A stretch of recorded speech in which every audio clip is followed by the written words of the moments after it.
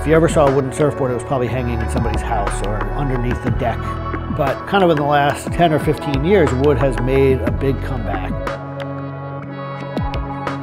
They surf wonderfully. It's beautiful and it feels great to be on one of them.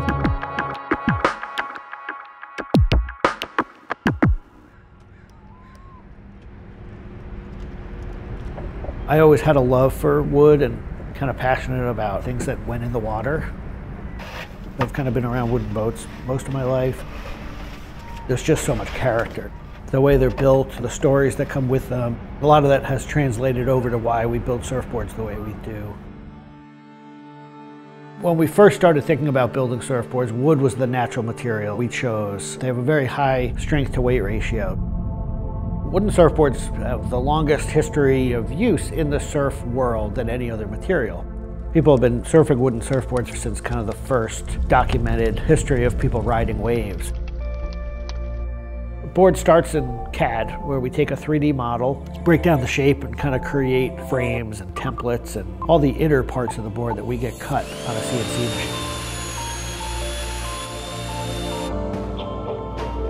machine. We take those frames and we just pop them out, assemble the frame into kind of a skeleton. We go out to our lumber shed, pick a bunch of cedar, and bring them into our mill shop, put glue along the edges, clamp it all together into a panel. Everything's book matched, you have symmetry in the colors and texture of the wood. Cut your outline. Take our assembled frame, gently put it down right on top of the plank.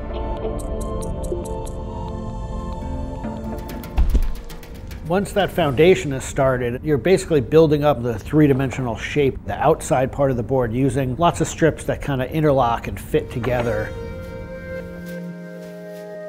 Every piece of wood is going to be different, and it's all going to react differently. There are frustrations with it, but I think that's one of the things that keeps it challenging.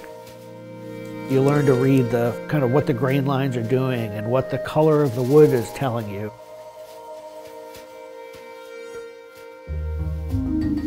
Once those rails are cleaned up, we put our top planks on. It's a little bit like putting a lid on a box. It's like, this is it. Whatever's inside that board is staying inside that board. And by tensioning some rope, you can clamp the two together. It's like a time capsule.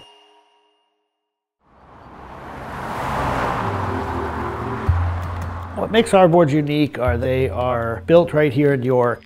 They're built using material that grows right here in the state of Maine. They're built 100% by hand by local craftspeople and surfers. There's a lot of time that goes into these boards, between 40 and 60 hours start to finish. We wanted to build surfboards that were as hollow as they could be, but still be strong enough to work well. Too light and they don't surf well, but too heavy and they don't surf well. So there's a balance point there, and that's where we try to be. Taking the board off the rocker table once the top has gone on, that is by far one of my top favorite parts. It's just you and a shaping stand, a board, and a hand plane. Everything else is out of your view. It's simple, it's pleasurable, it's quiet. You can be with your thoughts and you can just kind of be present. There's something about taking a nice sharp edge tool to a beautiful piece of wood and feeling the curls coming off and knowing that every pass that you're making, you're kind of getting it closer and closer to what you have in mind.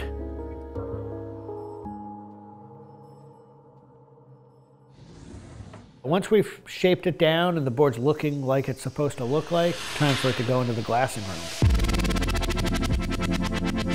4-ounce fiberglass, laying it over the board, draping it over the edges, cutting it, applying epoxy, and on the board. Once both sides are lamb coated, it's time to put in the hardware. Drill and router and install the fin box. And on the other side, we drill and put in the leash plug and a vent. There's a lot of air just naturally inside the board, and that air wants to expand and contract with temperature changes. And that vent has a little piece of Gore-Tex fabric in it, and it allows air to kind of breathe both ways, but it doesn't allow water to get in. Once all that hardware is put in, it goes back into the glassing room. We brush a nice, beautiful, thick coat of epoxy over the whole surface, and that we call a gloss coat. That's supposed to look beautiful and glossy and shiny and flawless. You get to see that board come to life. Whatever the colors in the wood, they really come out. It just makes it look like candy. You just want to touch it and run your hands down it, and it's just kind of the icing on the cake.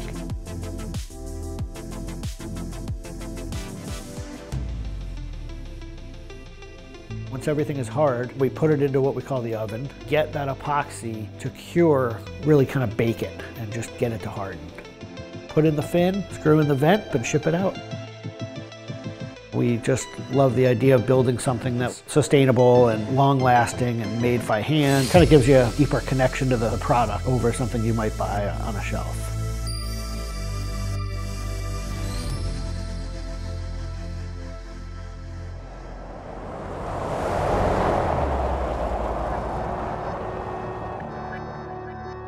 When a customer gets the board, they feel it. They 100% feel the amount of work and the amount of passion that went into the board.